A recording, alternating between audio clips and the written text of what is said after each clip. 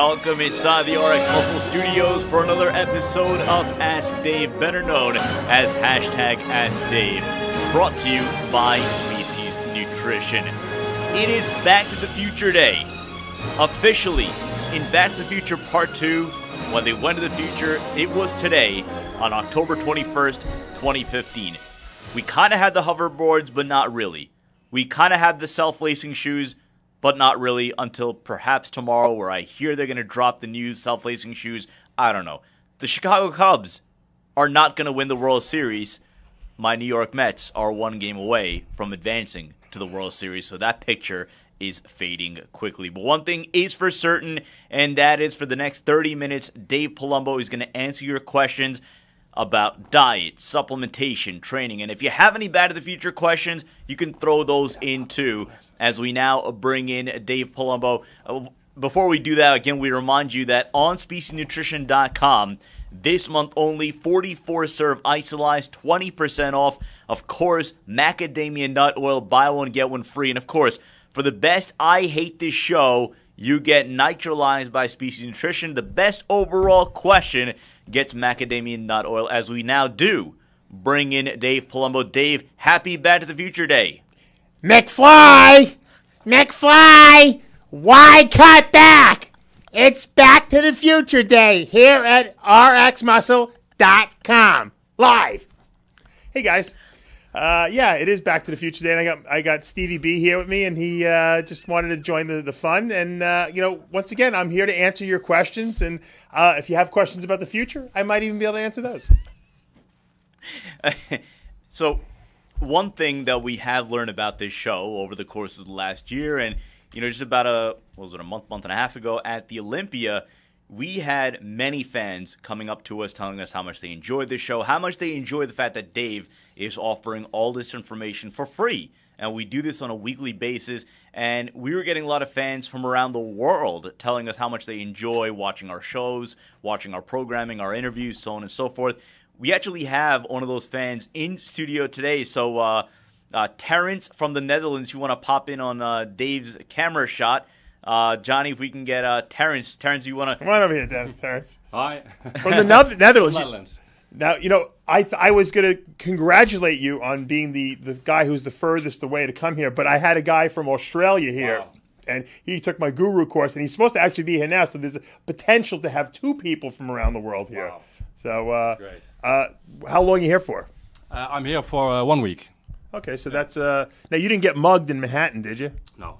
My other friend from Australia did, yeah. Ah, okay. He got robbed. He didn't get mugged, actually. But wow. So stay out of seedy places. I will. How long you been watching, RX Muscle coverage for? For about 3 years. Wow. It's not that long.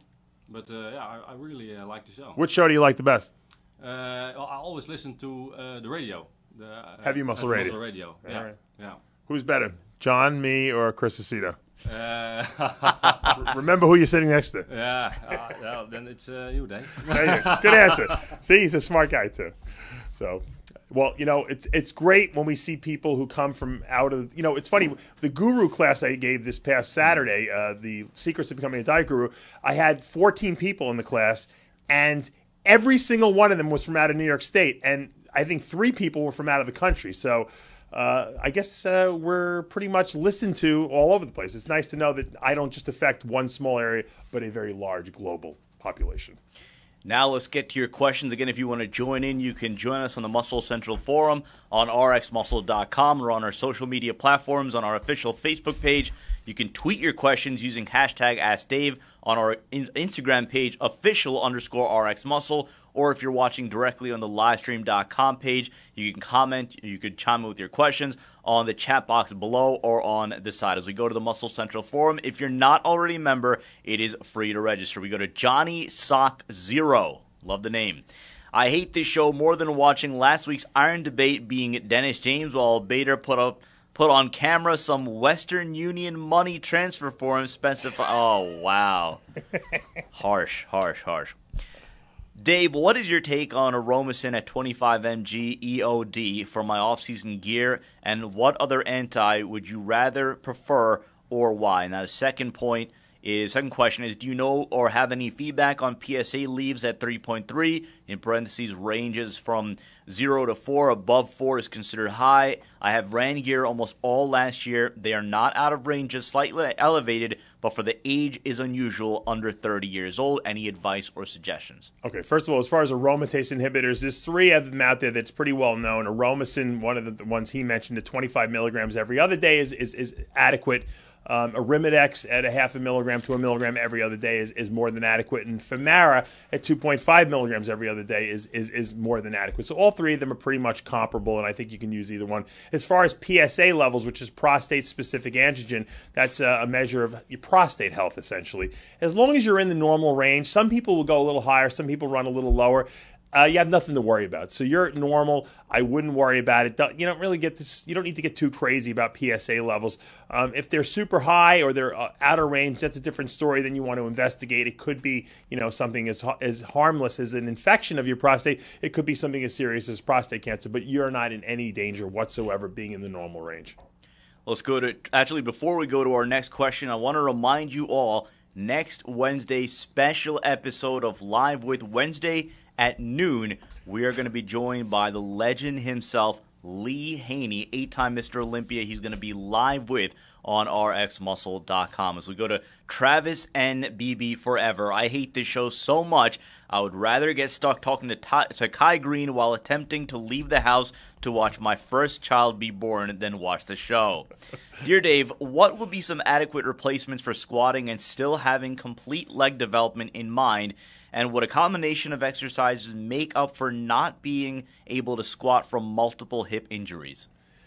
Yeah, it's hard to replace squats because there's such a universal, movement, and they really give the most complete development to the legs, from quads to adductors, which are inner thighs, to glutes, to hamstrings, to abductors, or the outer part of your legs. So it's really hard to replace that. Now, obviously, Smith machine squats would probably be the next best thing because you're still doing the squatting movement. You're just not stabilizing the weight as much, so you're not going to get as complete a development, but you can still get some good muscle, put on there. I mean, Dorian Yates had some hip issues in his career, and he did. I don't think he ever did free weight squats. He did mostly Smith machine squats, so I think that would be probably the best replacement. I don't see leg pressing ever replacing squats, and that's just the way it is. Free weight movements are always better. Once again, Smith machine probably the best. The power squat machine is good, but I still think it does too much for you. Once the machine takes over too much of the movement, you're not going to get the development you're looking for.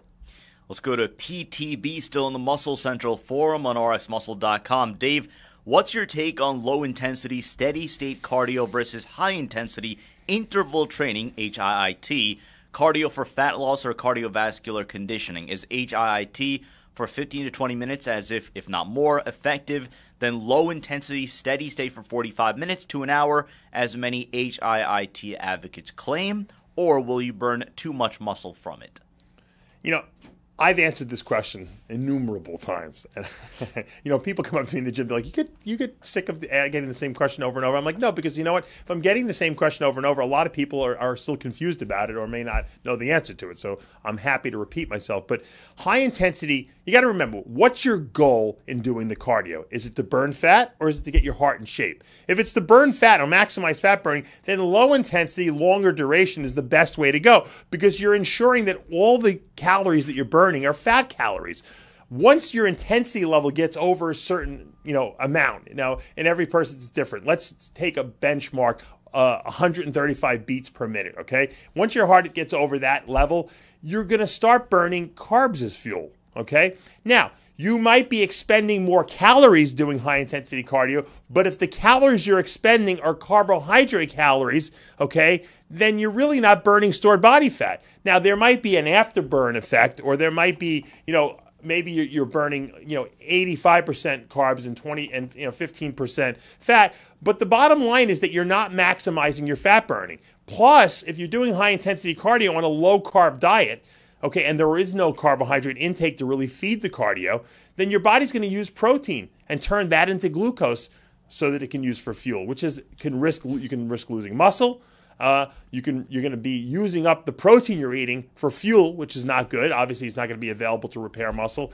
And to me, as a physique athlete, that's not the goal. The goal is to burn fat. Low intensity, okay, longer duration, way more effective in my mind than high intensity cardio.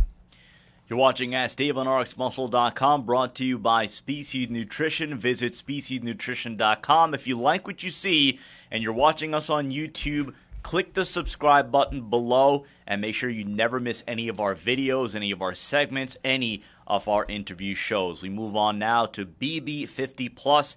Dave, this show is worse than a contest prep. How often and for how long should a fairly hard-training natural guy take off from the gym? I've heard anything from 1 week every 3 weeks to 2 days every 26 weeks. What is the passionate Palumbo perspective? You know, there's no mathematical formulas for this stuff, guys. There's got to be a little bit of instinct, and then there's got to be a little bit of planning. I only recommend that people train 5 days a week with weights. That means you're going to get 2 days a week off, whether you want to take them together or interspersed. That's how I worked most of my career. After a show, sometimes I would I never lasted a whole week. I would take 4 or 5 days off from the gym just to let my body recover.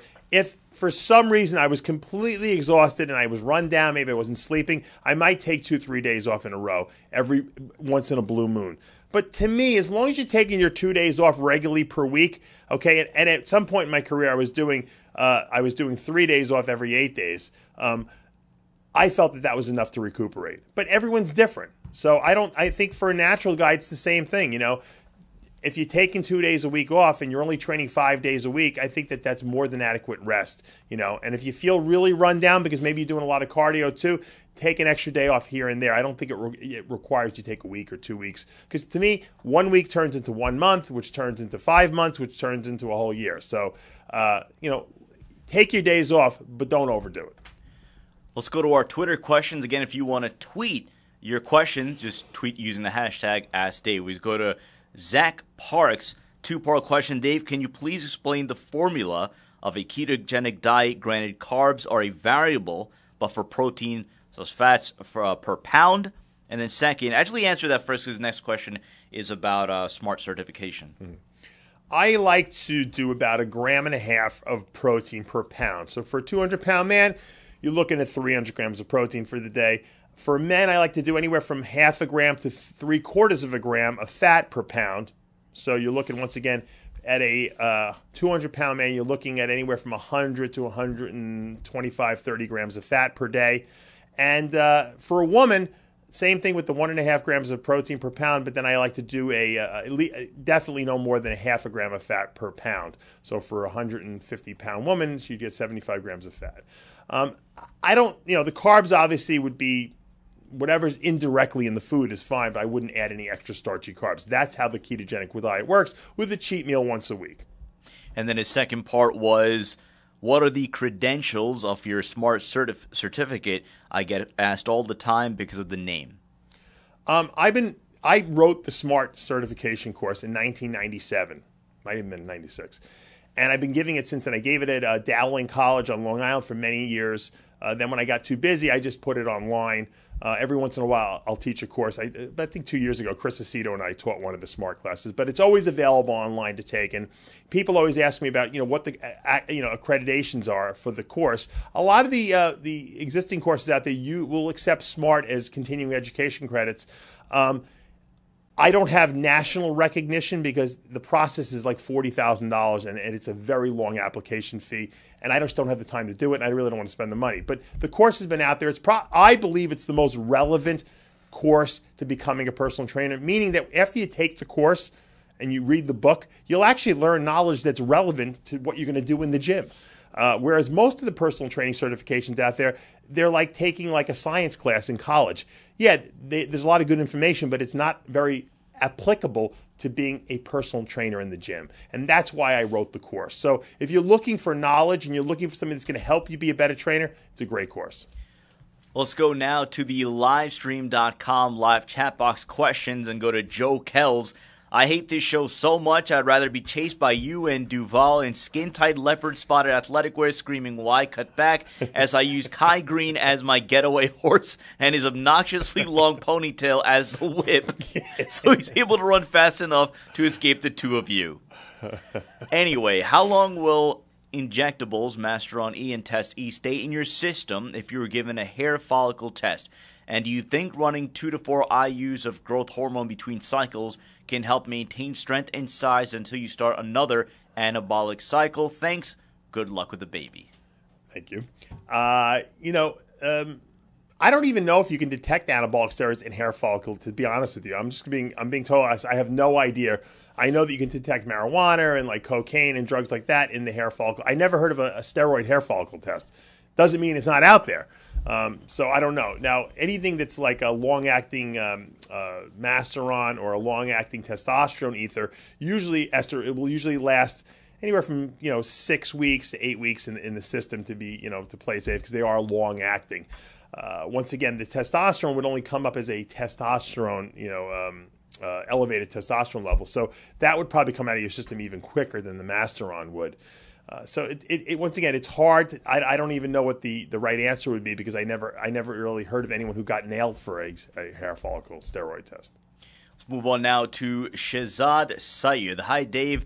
I hate your show as much as I hate shoveling snow after snowstorms. Please let us know how to take care of the liver. I'm a supplement junkie, but all the supplements I was using wasn't showing me any results because I have a fatty liver, and because of the because I was 0.1 shy of being diabetic. As soon as my doctor told me that, I did some research and I detoxed my liver. My sugar level went down. I lost 2 inches of my belly fat, and I'm getting better results using the same supplements I was using before. Now I am 2 weeks off cycle. I just wanted to let everyone know so they don't flush down their hard-earned money and don't see results. I'm trying to see what the question was here. I could give my answer what I think is good for liver detoxification. Well, obviously milk thistle, or silymarin, which is the chemical name of the active ingredient in milk thistle. I actually will use European milk thistle, which comes in gel caps, believe it or not. It's not a powder. Life Extension makes it. I feel that theirs is the best, and my liver function always comes back really good when I stay on that European milk thistle. So you guys can check it out from lifeextension.com. Let's go now to, I love this name, and I'm probably going to butcher it, so apologies in advance. Alcibiades Malapi Nelson, or Malapi Nelson. Hi, Dave. I hate this show because Sadiq never picks my questions. There you go. Offended by that. Dave, when it comes to hormone replacement therapy, would it be advisable to throw in there to the usual 100 to 150 mg of test, say 50 to 75 mg of DECA? Some say it may help lubricating the joints, but others say that DECA cannot be taken on a permanent basis, even at low dosages. Your thoughts? Hatefully yours, Akhenaton. There's a lot of rejuvenation clinics out there, including Envision Medical, which is where I send a lot of people to over in Tampa, Florida, that give you a little bit of testosterone and a little bit of DECA. So they'll give you like a half cc of DECA, half cc of test, which would come out to, I guess, about 100 DECA, 100 tests per week. I like that combination almost better than 200 milligrams of testosterone, because the DECA does have, an anabolic effect. And when you're only using very low doses like that, the stuff works. I don't know if I would stay on it all the time. So you might do like maybe 8 or 10, 12 weeks of test and DECA, and then go back to your regular just testosterone hormone replacement. And then you do, after maybe 8 weeks or so, do another, round of 12 weeks of it. So once again, the dosages are small, so there's no toxicity there. But I think it's, once again, DECA is not something your body naturally produces, so I wouldn't stay on it all the time. But the testosterone, obviously, is something that you can do all the time, because that's something your body does make naturally. You're watching Ask Dave on RxMuscle.com, brought to you by Species Nutrition. Reminder, the best I Hate This Show gets Nitralized pre-workout, available in stim-free and caffeine-infused formulas on SpeciesNutrition.com. We now go to our Instagram questions. Instagram, our handle is official_RxMuscle. We go to yo_Anthony16. Dave, I hate this show so much, I'd rather go on a ride along George Farah while having him explain to me that he can get me in shape while eating 5,000 grams of carbs. Are you ever going to bring back Vinny the Chin? That guy is hilarious, and it'd be awesome seeing him back on the show. You know, Vinny the Chin was one of the characters we brought on the Heavy Muscle TV show, which, by the way, we're still planning the 100th episode. We haven't forgotten about it. We've been just doing a lot of contest coverage lately, so we will get to it, I promise you. We might never have another episode after that. It might be the final episode, but a lot of people have asked me to get Vinny the Chin back on. It's kind of like a split. 50% of the people love Vinny the Chin and think he's a great, funny character, and 50% tell me they never want to see him again on the show. So I have to use him sparingly so that I don't always piss off the people who hate him. So, but he probably will. I think we're going to see him. There he is, hitting on Nicole Ball. But Vinny the Chin, I think he's hysterical, but a lot of people don't like him. Probably the funniest episode is where he gives Magnus the Magnificent a haircut with a pair of craft scissors in the sink over there in our studio. So we'll probably get him back for the 100th episode. I can't imagine us not getting him. We go to quite a name here. It's Pretty Piss. Dave, what are your thoughts on the up-and-coming, rising Jason Genova and his current conditioning? This guy, Jason Genova, you can't really be mad. You can't really feel bad for the guy because he really puts himself out there. And I know there's something a little, different about him. Let's put it that way, politely. But I take my hat off to the guy. The guy tries. He's passionate about bodybuilding. And you know what? Everyone should be allowed to be who they are. And, he's not afraid to put it out there. And I respect that. Let's face it. He's never going to win the NPC Nationals. But, he's putting it on the line. He's fearless. He goes out there. He poses. And you know what? He's enjoying himself. And that's what life's all about. It's about enjoying yourself, doing what you're passionate about, and not caring about what other people think. And you know what? In that regard, maybe a lot of us should take a play page out of his playbook, because he obviously is probably he's probably happier with his life than a lot of us are, who are completely, quote, normal. Let's go to Big Dawes 14, and this is a topic you haven't talked about in quite some time, but it's time to bring it back to the forefront. Dave, what are your thoughts on intra-workout nutrition? John Meadows is a huge advocate, you're already laughing, a huge advocate of branched cyclic dextrin and essential amino acids, and has credited much of his recent improvements to his intra-workout nutrition. What is your opinion? I think intra-workout nutrition is actually a very valid science, especially for endurance athletes. Guys who are cycling, and people who are doing triathlons, and people who are, doing anything that requires long, duration activities. Even guys who are on a football field for, 4 hours a day, or gymnasts who are working in a gym 5-6 hours a day. For a bodybuilder who's doing a pre-workout and a post-workout shake and is doing an hour workout, probably not going to do very much of anything. I mean, will it hurt? No. I'm not against intra-workout. See, a lot of people think I'm against intra-workout nutrition. I think the science is definitely there. I am against people who charge a lot of money for you to buy a intra-workout shake, making you believe you absolutely need it as a bodybuilder. That's what I'm against. Because, people only have so much money to spend on supplements, and when people get bamboozled into buying an intra-workout before they buy a multivitamin, multimineral, or essential fatty acid supplement, it bothers me inside, because what's happening is they're not being educated properly. And I think it's people like myself, John Meadows, Chris Aceto, even Hani and George, and people who are considered, people who are knowledgeable about the sport. We have a responsibility to disseminate accurate scientific information to the public. And that means that we should be telling people the supplements we know they should be taking, not the ones we want to sell them to make a lot of money.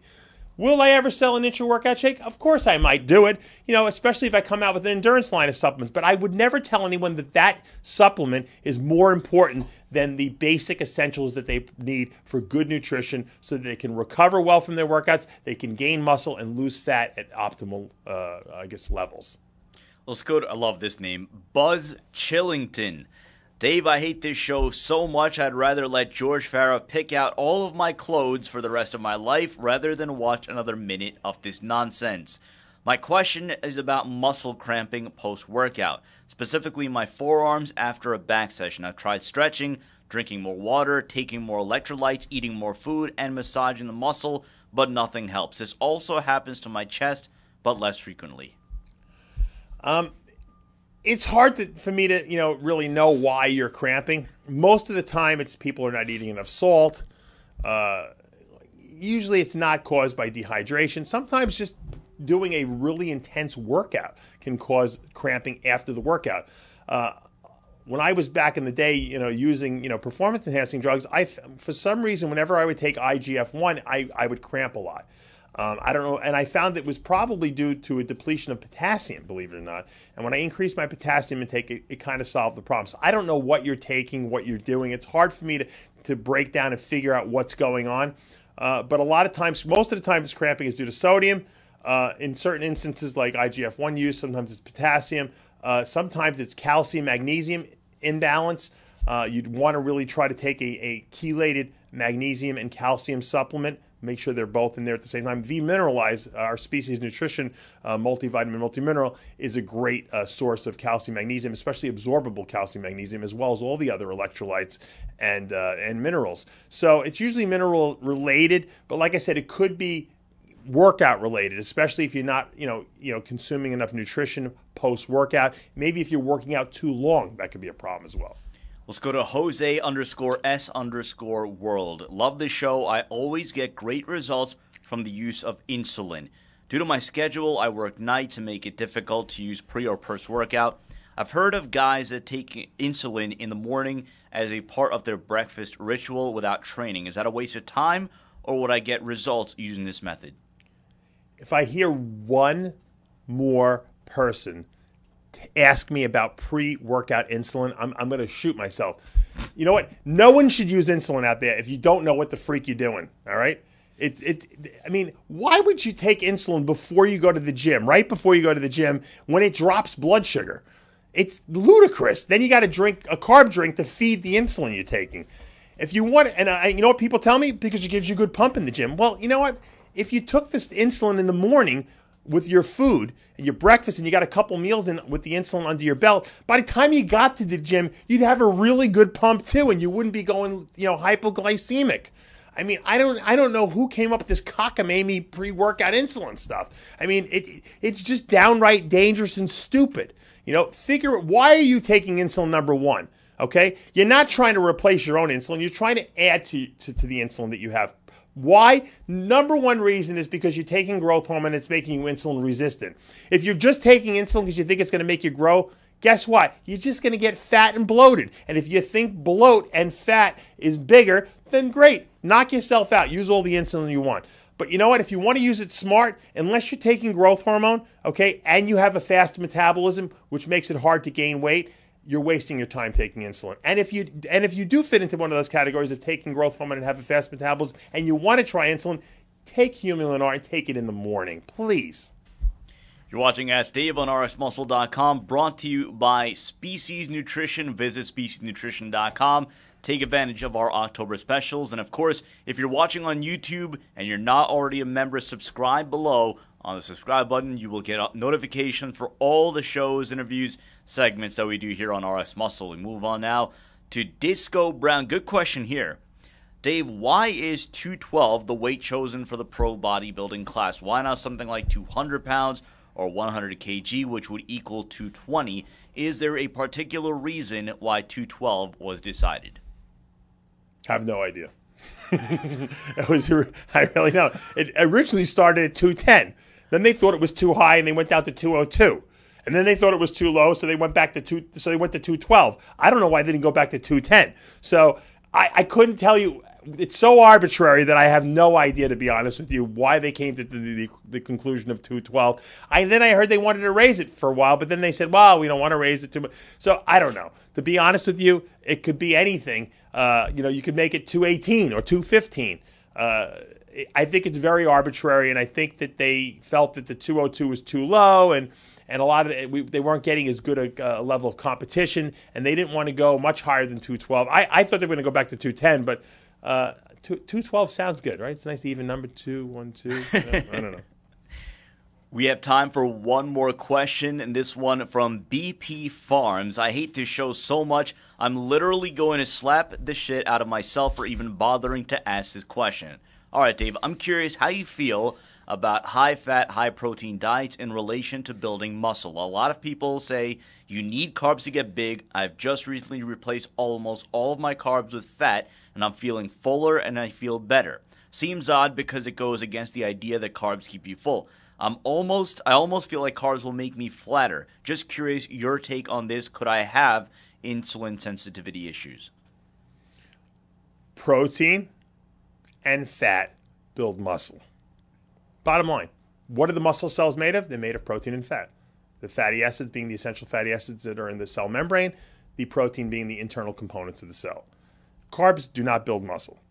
Okay? Carbs are a fuel source. Like gasoline in your car, as long as you have a little bit, the body will run.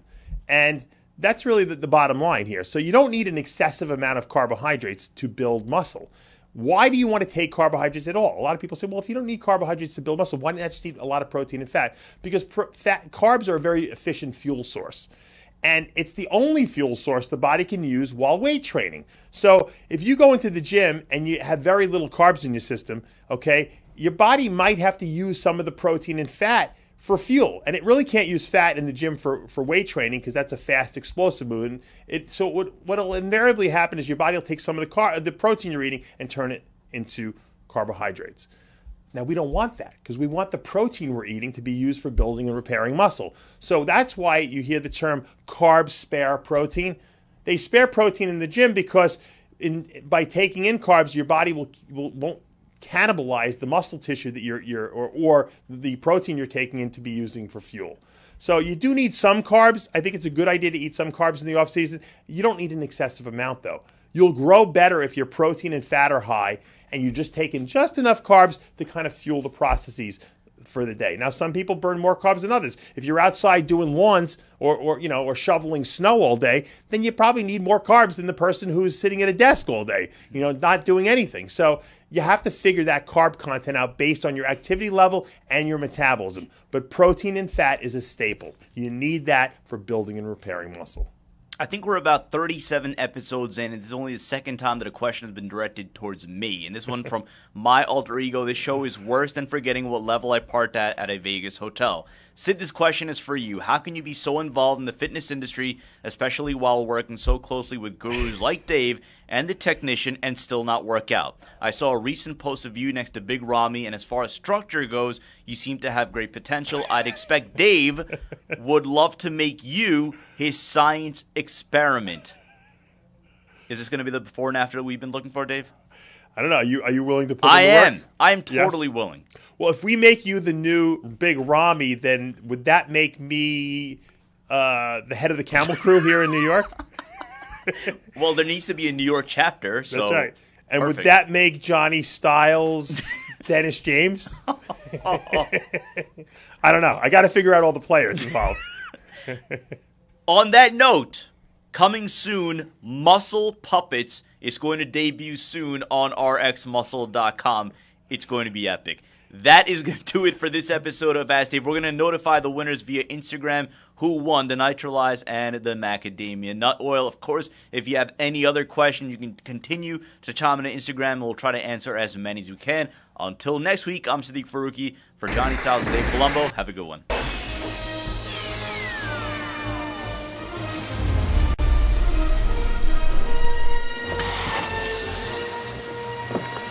Great start. If my calculations are correct, it is now precisely October 21st, 2015. The future has finally arrived. Yes, it is different than we all thought. But don't worry, it just means your future hasn't been written yet. No one's has. Your future is whatever you make it. So make it a good one.